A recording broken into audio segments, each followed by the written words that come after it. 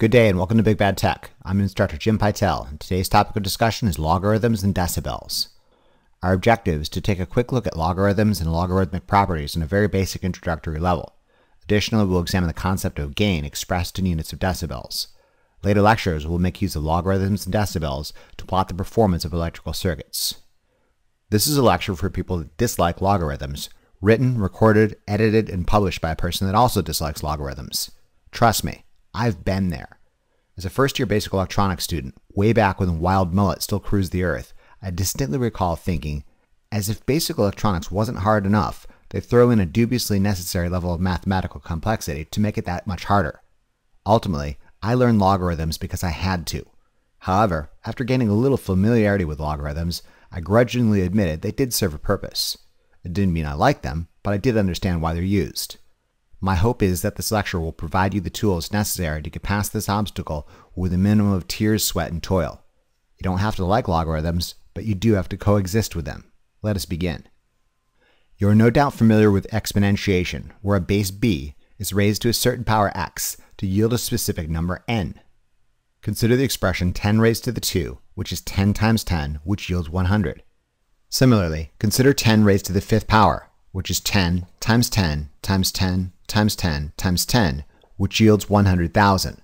Exponentiation needn't be restricted to a base of 10. Consider the expression 2 raised to the 3rd power, which is 2 times 2 times 2, which yields 8. Nor is exponentiation limited to rational numbers. Consider the expression e to the 2nd power, which is e times e, or roughly 2.72 times roughly 2.72, which yields roughly 7.39. By now, you should have had plenty of experience with exponentiation. A logarithm, if you want to think of it this way, is exponentiation in reverse. It answers the question, to what power do you have to raise a base to get a specific number? The logarithm operation is written log with a subscript to the base b and the number n in parentheses, which yields the power x. Consider the expression, to what power do I have to raise 10 to get 100? Written as log base 10 of 100. The answer is quite obviously 2, since 10 raised to the 2nd power equals 100. Similarly, consider the expression log base 10 of 100,000. The answer is 5, since 10 to the 5th power equals 100,000. Similarly, log base 2 of 8 is 3, meaning 2 must be raised to the 3rd power to get 8. Finally, log base e of 7.39 is 2, meaning e must be raised to the 2nd power to get 7.39. A log lacking a base subscript means the base is assumed to be 10. This is sometimes referred to as the common log, since people commonly think in powers of 10. We could just as easily rewrite the first two examples as log 100 equals 2 and log 100,000 equals 5. Log base e also gets its own special notation as ln, which stands for logarithmus naturalis, or natural log. We could just as easily rewrite the last example as natural log of 7.39 equals 2. You'll recall we used the natural log function when we examined the transient charge and discharge process for capacitors and the transient storage and release process for inductors. Today's lecture deals with the common log only, where the common log again always utilizes the assumed base of 10. Way back in the days of the Wild Mullet, you had to look up the common log of a number in huge tables written in small print, but nowadays scientific calculators make the job easy. To perform the common log function on the Texas Instruments TI-89 Titanium Edition Scientific Graphing Calculator, one can look up the log function in the catalog, or simply press the light green diamond key followed by a 7 for a shortcut. The calculator says log, followed by an open parentheses. Let's say we want the common log of 100,000, which is asking the question, to which power do I need to raise the assumed base 10 to get the number 100,000? Diamond 7, enter 100,000, close the parentheses and hit enter. The calculator spits back the number 5, as you might expect. Let's try something harder. Consider the expression log of 40, meaning to which power do we need to raise the assumed base 10 to get 40? Diamond 7, enter 40, close the parentheses and press enter. The calculator spits back the number 1.6. Let's check our work. 10 raised to the power of 1.6 is indeed 40. Oh my gosh, it works.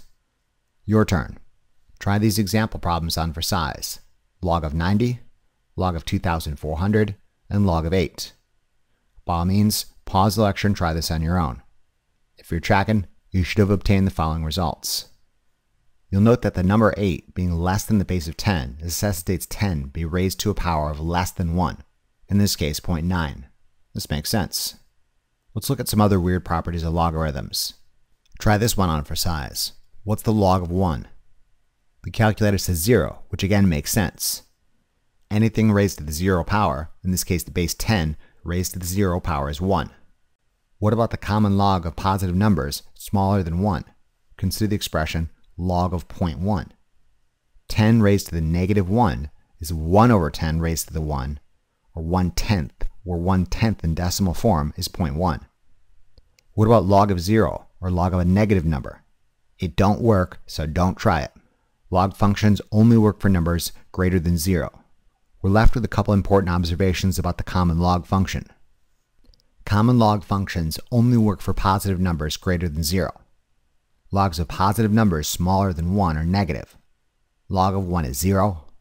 Logs of numbers between 1 and 10 are always less than 1. Log of 10 is 1. And finally, logs of numbers greater than 10 are always greater than 1. If you get answers that violate these rules, you are doing it wrong. The visual thinkers among you may wish to incorporate a plot of the common log function in their cheat sheet summarizing these guidelines. Here's some other helpful properties of logarithms. Log of a times b will be equal to the log of a plus the log of b. Log of a over b will be equal to the log of a minus the log of b. And finally, the log of a raised to the power n will be equal to n times the log of a. Let's do a quick application of these properties by way of illustrated examples. Consider the expression log of 12 times 50. We could multiply the numbers inside the parentheses to yield log 600, which yields roughly 2.78. Or we could take the log of 12 and add it to the log of 50. Log of 12 is 1.08. Log of 50 is roughly 1.7. 1.08 plus 1.7 is 2.78, as we anticipated. Similarly, consider the expression of log of 2,400 over 30. We could divide the numbers inside the parentheses to yield log of 80, which yields roughly 1.9. Or we could take the log of 30 and subtract it from the log of 2,400. Log of 2,400 is roughly 3.38. Log of 30 is roughly 1.48. 3.38 minus 1.48 is 1.9, as we anticipated. Finally, consider the expression log of 16 raised to the 4th power. We could perform the operation inside the parentheses to yield log of 65,536, which yields roughly 4.8. Or we could take the log of 16 and multiply it times 4. Log of 16 is roughly 1.2. 4 times 1.2 is 4.8, as we anticipated. Now that we've got an understanding of basic logarithms and basic logarithmic properties, let's answer an important question. Why is this useful? There's a couple of reasons why logarithms are employed in electrical circuit analysis. The first and most important reason being that it makes circuit analysis seem that much more arcane and mysterious than it really is. By obscuring straightforward analysis with a dubiously necessary level of mathematical complexity, it ensures generations of electrical engineering technicians continue to make top dollar. Second, logarithms make it possible to plot the response of a system for a wide range of values that would be unmanageable or impossible if done so using a linear scale. Third, similar to engineering notation, logarithms make it possible to quickly compare extremely large and extremely small numbers with one another. 4. Many systems and properties exhibit nonlinear response to a stimuli. As we learned in the transient analysis of capacitors and inductors, these devices exhibit nonlinear natural logarithmic decay and rise functions. And finally, 5. Using the previously demonstrated properties of logarithms, it's possible to quickly determine the output of a cascaded series of systems, or one system's output is another system's input, and so on. First, allow me to demonstrate the utility of plotting numbers using logarithms. If I was to plot the response of a system over a broad range of frequencies, let's say from 0 Hz up to 1 MHz, using a linear horizontal scale, where numbers employ evenly spaced intervals on the horizontal axis, the graph would be unwieldy and almost impossible to use. If I started on the left-hand side and said every 1 inch means 1,000 Hz, I'd quickly run out of room on my screen. Using a linear scale means a graph from 0 to 1 MHz will be 1,000 inches wide. Even if we use paper in landscape orientation, this would take 87 pages of 8.5 by 11 notebook paper.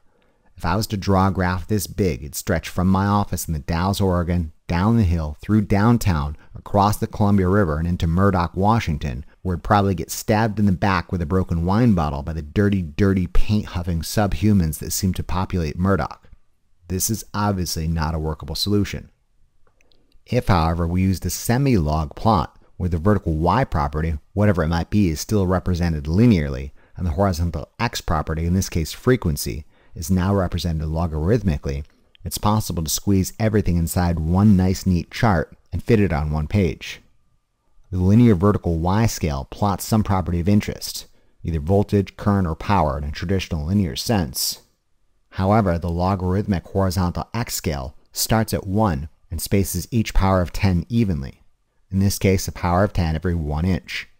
1 to 10 Hz is 1 inch, 10 to 100 Hz is 1 inch, 100 to 1000 Hz is 1 inch, and so on. The upper end of our horizontal scale, in this case 1 megahertz, is now only 6 inches away, making it possible to fit the chart on one page, leaving us with a whole bunch of unused pages in our notebook to start random fires with around the campus. Let's take a look at some semi-log paper. In a semi-log plot, you will note the compressed right side of the logarithmically scaled horizontal axis. Inside each equally spaced power of 10, you'll note a repetitive pattern. Consider the span from 1 to 10 Hz. At roughly 30%, we're at 2. At roughly 48%, we're at 3. At roughly 60% across, we're at 4. At roughly 70% across, we're at 5. At roughly 78% across, we're at 6. At roughly 85% across, we're at 7. At roughly 90% across, we're at 8. At roughly 95% across, we're at 9. And finally, at 100% across, we're at the next power of 10, in this case, 10. You may wish to take note of these percentages and numbers because they repeat themselves inside every power of 10.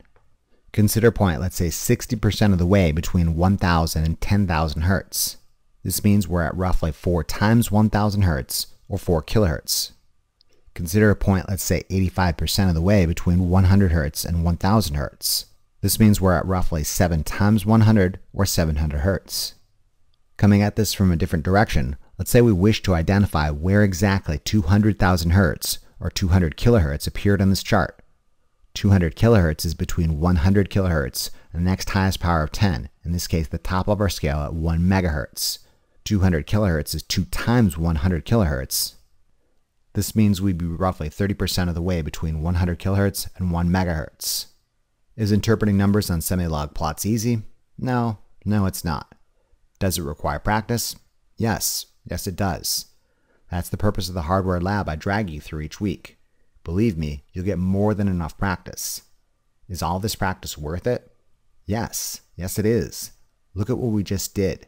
We can plot an entire 1 megahertz range on a single graph and fit it on a screen. In summary, logarithms make it possible to cram lots of information into a very small space. Logarithms also allow us to quickly compare the performance of a system without getting lost in large or small numbers. A common property of interest is that of gain, where gain is amplification or increase of a given input signal. This is where we must necessarily divide system into two classes, active and passive. An active system produces output greater than input, and a passive system produces output less than input. Wait, some of you might be saying, you're telling me an active system produces more output than input? This seems to be a violation of all the properties we've discussed since Basic Electronics 1. Allow me to explain. An active system's output is greater than its input. However, the excess output doesn't magically appear from nowhere, but rather comes from supplementary sources. Consider an amplifier, the classic example of an active system, where some small electrical input signal is increased or amplified such that the output is greater than the input.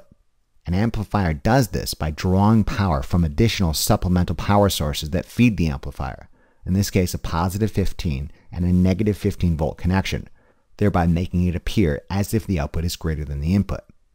A passive system, in contrast, is one in which the output is less than the input, because the input is attenuated or reduced by a certain amount. A passive system doesn't make use of external supplementary sources, and they're often constructed from very basic components like resistors, inductors, and capacitors. The classic example of a passive system is an electrical filter, whereby input of varying frequencies input into the system, and the output selects or passes only a specific band of frequencies. As the name implies, a low-pass filter only allows certain frequencies less than a certain critical frequency, FC, to pass through, and anything above this critical frequency is stopped or rejected. Similarly, a high-pass filter only allows frequencies greater than the certain critical frequency to pass through, and anything below this critical frequency is stopped or rejected. We'll examine low-pass and high-pass filters in later lectures. The larger point being this: the gain of active and passive systems is often expressed using units that make use of the logarithmic scale. The unit of gain is the bell, abbreviated using a capital B. Although in practice, gain is customarily expressed using units of decibels, where 10 decibels equals 1 bell. The property of interest for most systems is power, whereby gain in units of bells is defined as the log of output power over input power. If, however, we wish to express gain using the customary units of decibels, gain can be calculated as 10 times the log of output power over input power. This is a satisfactory means of calculating gain. However, much easier and more practical methods exist. You'll recall that power can be calculated using a couple different methods, notably voltage times current, voltage squared divided by resistance, and current squared times resistance. Using the expression of voltage squared divided by resistance, if we assume resistance for both input and output to be the same, resistance cancels out. We're left with gain in units of decibels equals 10 times the log of output voltage squared divided by input voltage squared. Simplifying this expression, we're left with gain in units of decibels equals 10 times the log of output voltage divided by input voltage squared. Note the double parentheses. Finally, using the previously discussed properties of logarithms, where the log of a raised to the power n will be equal to n times the log of a, this can be further simplified as 2 times 10, or 20 log of output voltage over input voltage.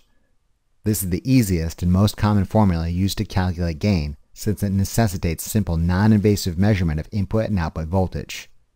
By way of some illustrated examples, I hope to demonstrate some features of gain expressed in units of decibels. Let's first calculate the gain of a couple example active systems. For occasions in which output voltage is greater than input voltage, we should expect positive gain figures. Consider an active system which takes 5 volts input and amplifies it to 12 volts, a voltage increase of 2.4 times. Let's see if we can determine the gain in units of decibels. 20 times the log of 12 volts over 5 volts yields a gain of roughly positive 7.6 decibels. Consider a substantially more effective system, which takes 5 millivolts input and amplifies it to 12 volts, a voltage increase of 2,400 times. What's the gain of the second system in units of decibels? By all means, pause the lecture and try this on your own. If you're tracking, you should have obtained the following result. 20 log of 12 volts over 5 millivolts yields a gain of roughly positive 67.6 decibels. Gain in units of decibels for the second active system is still a pretty manageable number. The point being that expressing gain using logarithmic units still allows us to immediately recognize performance differences between two systems without having to resort to the use of extremely large numbers. Let's now examine the gain of passive systems. For occasions in which output voltage is less than input voltage, we should expect negative gain figures. Consider a low-pass filter system, which passes electrical systems less than the critical frequency and stops or rejects frequencies above the critical frequency.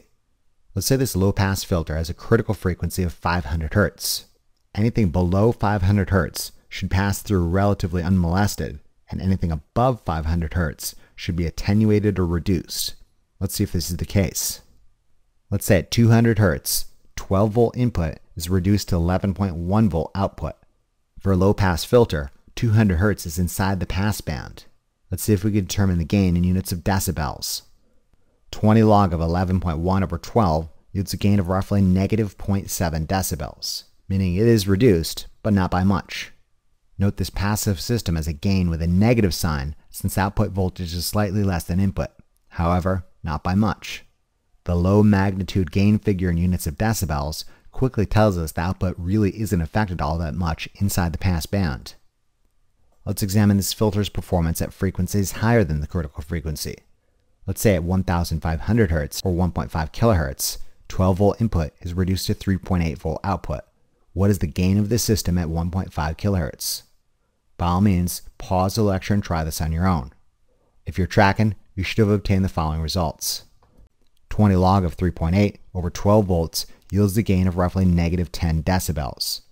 Note at the second operating point, this passive filter still exhibits a negative gain, since output voltage is less than input. However, the larger magnitude of the gain figure quickly tells us the output is significantly reduced. That's the point.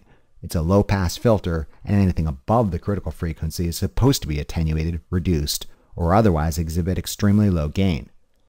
There are a couple important points to make about gain expressed in units of decibels. As you gain more familiarity with decibels, use these observations as general guidelines. As we demonstrated, active systems can exhibit occasions in which output voltage is greater than input voltage. For these scenarios, we should expect positive gain in units of decibels. Passive systems, in contrast, exhibit occasions in which output voltage is less than input.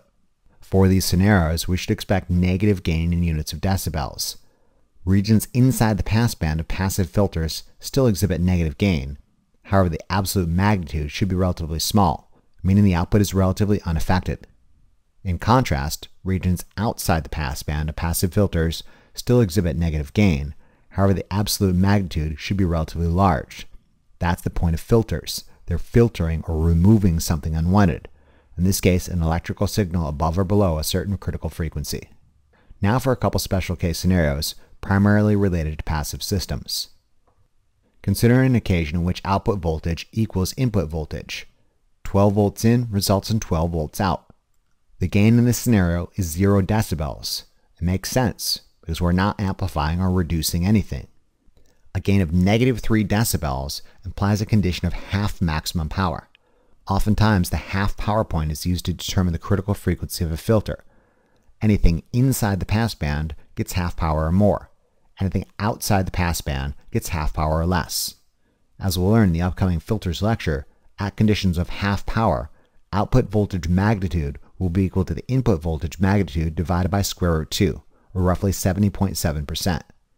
Finally, a generally accepted standard for most applications assumes that when output voltage is 1/10 of input voltage, a scenario that implies 1/100th of maximum power, output is so effectively reduced it can be ignored. When output voltage equals 1/10 of input voltage, this represents a gain of approximately negative 20 decibels. Let's do a practical example of the last couple observations. Consider a filter operating at the critical frequency, such that 12 volt input is reduced to 8.5 volts output. 20 log of 8.5 over 12 yields a gain of roughly negative 3 decibels. It makes sense. We're at the critical frequency and we should be experiencing half power. The observant among you will note that 8.5 volts roughly equals the input voltage of 12 over square root 2, or roughly 70.7%. We'll examine this feature in later lectures on passive filters. Consider a filter operating in the stop or reject band where 12 volts input is reduced to 1.2 volts, or 1/10 of input.